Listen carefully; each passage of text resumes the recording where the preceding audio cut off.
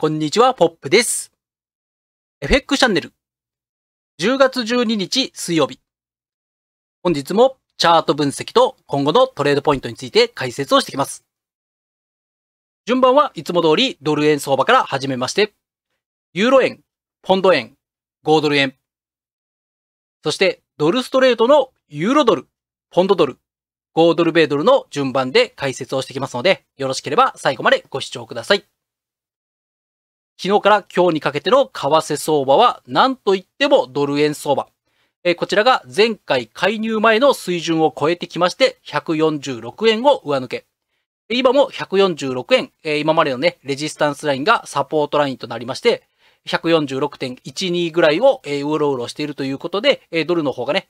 とうとう介入待ちというところでございますが、前回の水準では介入が入らず、少しね、ドル高が進行。その他のクロス円に関しましては、ユーロは高値付近でございますが、ポンド、5ドルの方は軟調ということで、こちらの方もね、様々な動きをしているという状況でございます。ドルストレートをご覧いただきますと、全体的にですね、下方向ですね。一時、回復する場面もあったものの、基本的には、今のね、ドル高水準でドルストレートも軟調というところでございます。というところでね、個別の解説入る前に、いつも通り全体の相場感ということで、株式相場と長期金利、こちらを軽く見ていきましょう。はい、こちら世界の株価のサイトでございます。まずは昨日のニューヨークマーケット。ダウ平均は前日比、プラス36ドル。終値で 29,239 ドルということで、わずかな値動き 0.12% の上昇で1日の取引を終えました。そして本日の東京マーケット、日経平均も小動きです。日経平均は前日比、マイナス4円。終値で 26,396 円ということで、為替は大きく動くものの株式相場の方は、こちらは、あまり小動きという形となります。アメリカの長期金利もあまり動いておりません。4% を少し切る水準の 3.927%。そして、日本の長期金利も指値オペの水準の 0.247% ということで、金利も動かず、株式相場も、大して変わらず、為替だけが荒ぶるというような状況でございますね。それでは今後のトレードポイントですね。こちらを見ていきたいと思いますので、ドル円相場から順番に解説を進めていきましょう。まずドル円相場でございますが、少し時間軸を伸ばしてみますと、前回の為替介入、これが 145.90 付近でございましたが、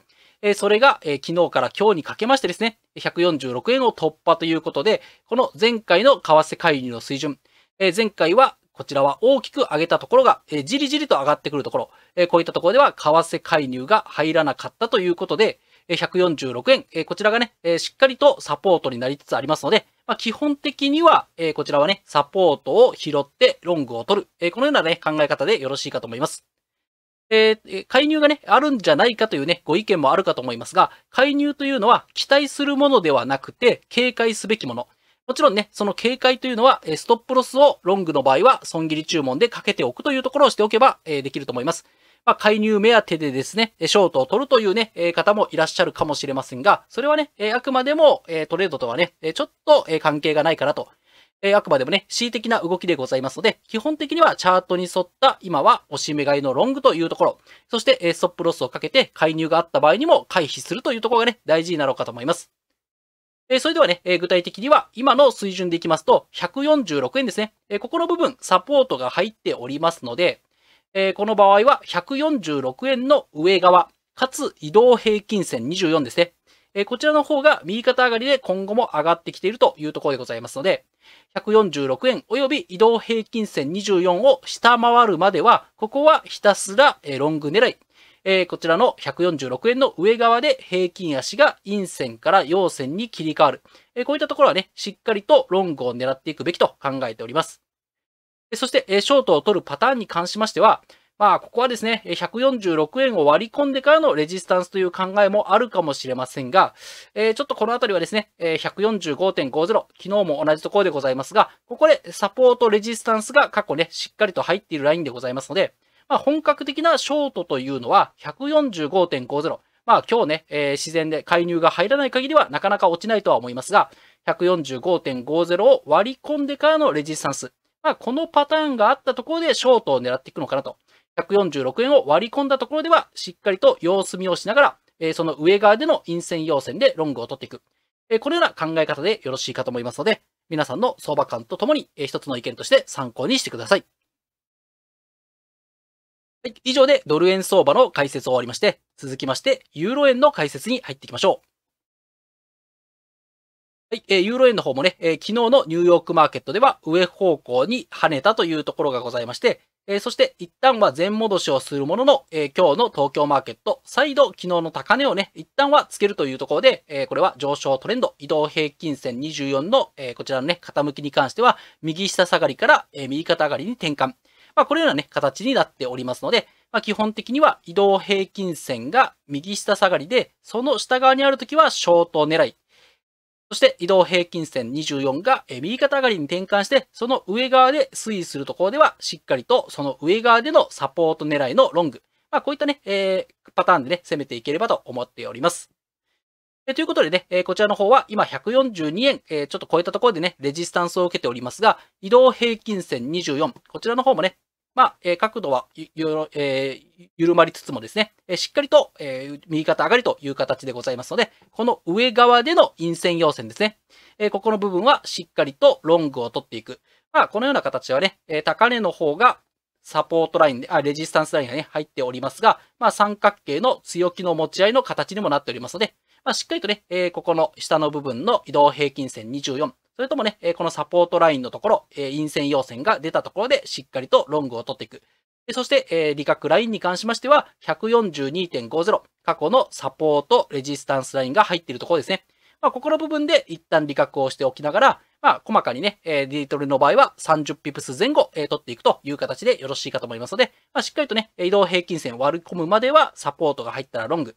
そして、ショートに関しましては、移動平均線割り込んでも様子見をして、141.50 の下側ですね。ここのあたりでしっかりと陽線、陰線が入ったところでショートを取っていく。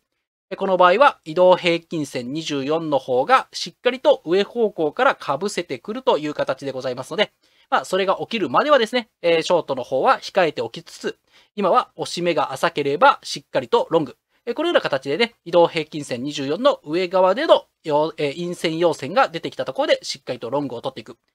このような考え方でよろしいかと思いますので、参考にしてください。はい、以上でユーロ円の解説を終わりまして、続きましてポンド円の解説に入っていきましょう。はい、ポンドの方はね、経済指標もありまして、少し弱含んでおりまして、ユーロとは違いまして、今、移動平均線24。昨日はね、一旦上回る場面がありましたが、前戻しからの安値割れ、そして反発しても移動平均線に跳ね返される。このような状況からですね、移動平均線を下回っているということであれば、戻り売りに徹していただければと考えております。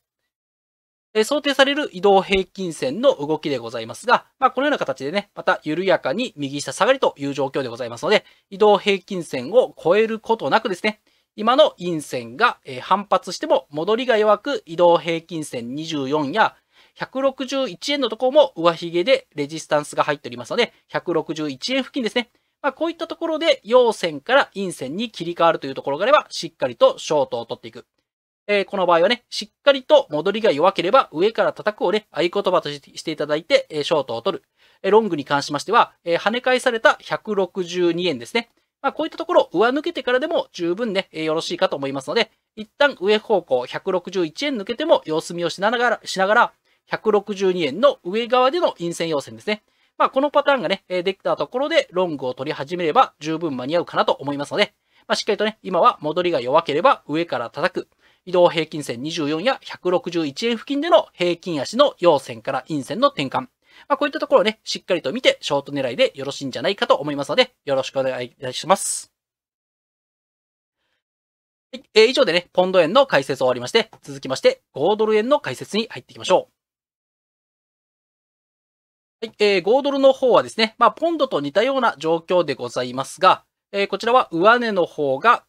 右下下がりというところ、下値の方は右肩上がりということで、ちょっとね、値動きの方が消えておきながら、これは均衡型の三角持ち合い、91.50 に収束し始めているという状況でございます。こういった状況ね、非常に難しいところでございますが、しっかりとね、ブレイクしてから狙っていってもよろしいかと思いますね。92円のところでしっかりとレジスタンス入っておりますので、ここは一回抜けてからのサポートを待ちましょう。92円を上抜けてからのその上側での陰線要線ですね。こういったところでロングを取りつつ、ショートに関しましては 91.50 ですね。ここの部分を割り込んで、その下側での陽線陰線が出たところ、こういったところでショートを取っていく。すなわち 91.50 から92円の間はですね、どのような動きがあるかわからない。これはね、ちょっと優位性のあるトレードではございませんので、ここの部分は様子見をしつつ、92.0 の上抜けてからのサポート、91.50 割り込んでからのその下側でのレジスタンス。そういったところでね、ロング、ショートを狙っていただければと思いますので、皆さんの相場感とともに一つの意見として参考にしてください。はい、以上で5ドル円の解説を終わりまして、続きましてですね、ドルストレート3ペア3通貨の解説に入っていきましょう。はい、ドルストレートの方は、まずはユーロドルから入っていきます。こちらの方はですね、今まで下落トレンド、移動平均線24の、この右下下がりをね、見ておきますと、下落トレンドでございましたが、完全にね、移動平均線24は横ばいということで、レンジ相場に突入。このような状況であれば、レンジ相場かレンジブレイクを狙っていく。これをね、考えていただければと思います。レンジの上限に関しましては、昨日跳ね返されました 0.9750 ですね。ここがレジスタンスラインとして意識される。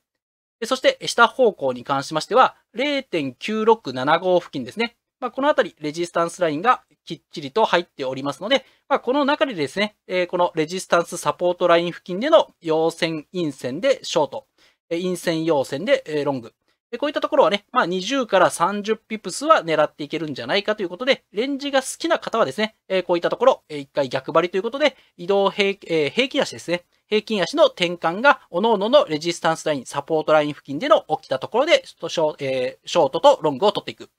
そして、私はね、レンジ相場は、特にやらないというところでございますので、レンジブレイクを狙っていくのであれば、上は 0.9750。これを上抜けた瞬間に入るわけではなく、その上側での陰線陽線。これは15分足ベースでも構いませんが、それができてからロングを取りつつ、下方向に関しては 0.9675。これをね、割り込んでからのレジスタンスですね。こちらの下方向での戻りが弱ければ上から叩く。こういったところでね、レンジブレイク、レンジ相場、皆さんのね、好きな方をお選びいただきつつ、相場のね、動きとともに、そのね、初動についていっていただければと思いますので、よろしくお願いいたします。はい、以上でユーロドルの解説を終わりまして、続きまして、ポンドドルの解説に入っていきましょ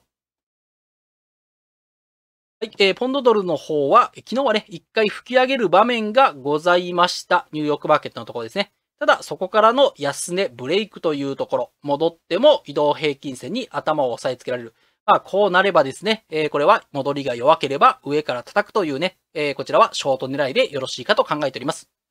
移動平均線24も今後もですね、右下下がりという状況が続きそうでございます。移動平均線24の下側での平均足の陽線陰線ですね。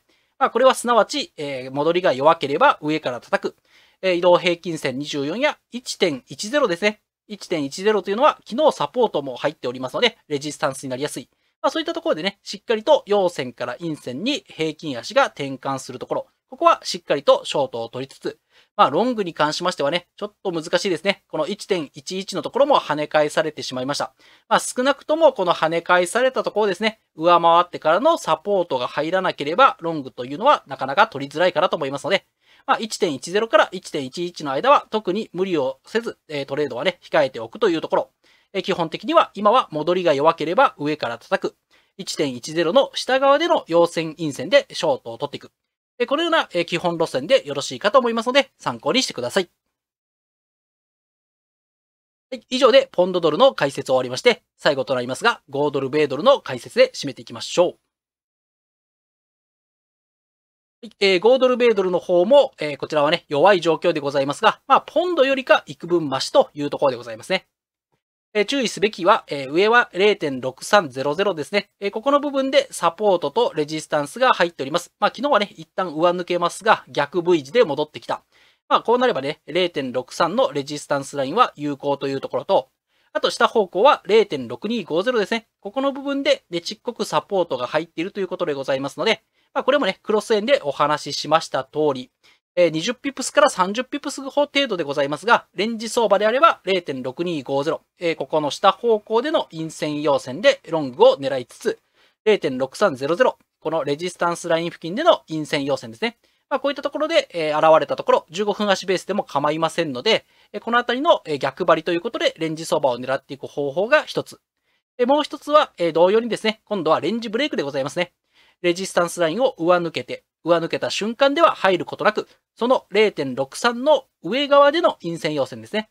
これが起きたところで、しっかりとロングを狙いつつ、下方向は反対に、レジスタンスライン、サポートラインですね。サポートラインの 0.6250 割り込んだ瞬間には入らず、その下側での陽線、陰線が出たところでショートを取っていく。このような考え方でね、レンジ相場で勝負をしていくのか、レンジブレイクを狙っていくのかですね。こういったところで、皆さんね、好きなところ、得意なところを分けていただいて、レンジで勝負するか、レンジブレイクを勝負していくのか、これを事前に決めて、ポジションをお取りいただければと思いますので、よろしくお願いいたします。はい。以上でね、今回の先進国通貨7ペア7通貨の解説を終わりたいと思います。今日もですね、PPI の発表が、あったと思います。予定の方を見ていきましょう。今日はですね、PPI の発表が21時30分ございますので、これは YouTube ライブでね、解説をしていきたいと思いますので、お時間ある方、21時からの YouTube ライブね、ご参加いただければと思います。あと、22時30分には、ラガルド総裁の発言や、あとね、その後、深夜となりますが、27時に FOMC の議事要旨ですね。こういったところの発表があります。ドルを持つ方、ユーロを持つ方は、この時間をね、避けつつですね、明日は、メインイベントであります CPI ですね。消費者物価指数が明日は21時30分から発表されますので、ここまで持ち越すことがないようにギャンブルになってしまいますので、お気をつけいただければと思います。それでは最後までご視聴いただきましてありがとうございました。お時間ある方、21時からの YouTube ライブでお会いしましょう。ポップがお送りしました。バイバイ。